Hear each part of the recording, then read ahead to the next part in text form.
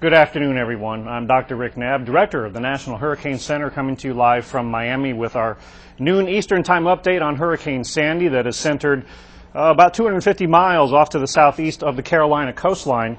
And because we're currently experiencing tropical storm conditions, for example, in eastern North Carolina, that just gives you an idea of how large the system is and why it's so important not to just focus on where the center of circulation is, but on what impacts are affecting you or what could affect you. The large size of Sandy is going to mean several things that you need to be aware of. Number one is that the weather will go downhill along the mid-Atlantic and northeastern coastal areas and then inland well in advance of the circulation center going near or over your location. And you could experience long periods of very bad weather even if the center never comes anywhere near you, just as the folks in North Carolina are currently experiencing.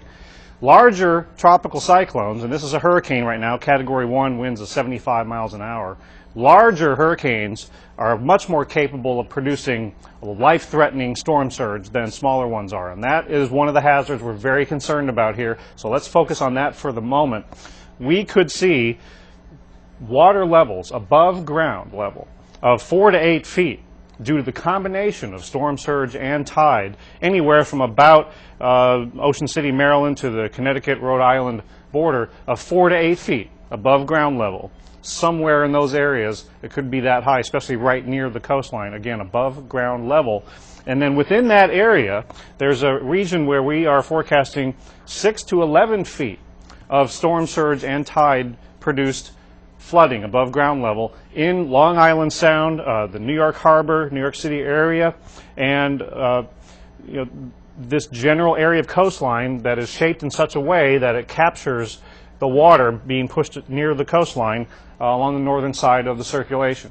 There are other areas like the southern facing areas of Massachusetts, all the way down in North Carolina, also experiencing either storm surge right now or the threat of it down the road. So because storm surge is such a life-threatening hazard, we urge you to follow whatever instructions emergency managers, local officials are giving you, because evacuating from the storm surge hazard is the best way to ensure your safety. It is a very life-threatening situation.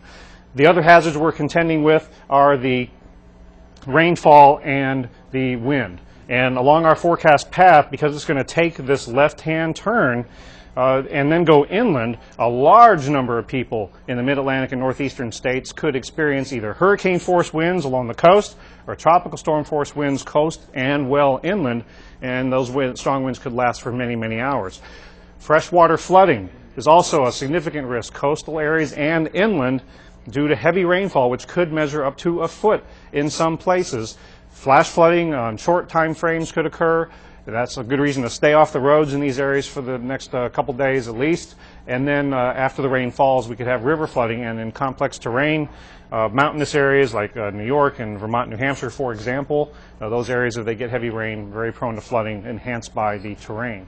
So a number of hazards to contend with, and again, don't focus too much on the fact that this could become a post-tropical system before making landfall. That's not going to change the fact that this large system, Sandy, very capable of producing several life-threatening hazards over a very large area.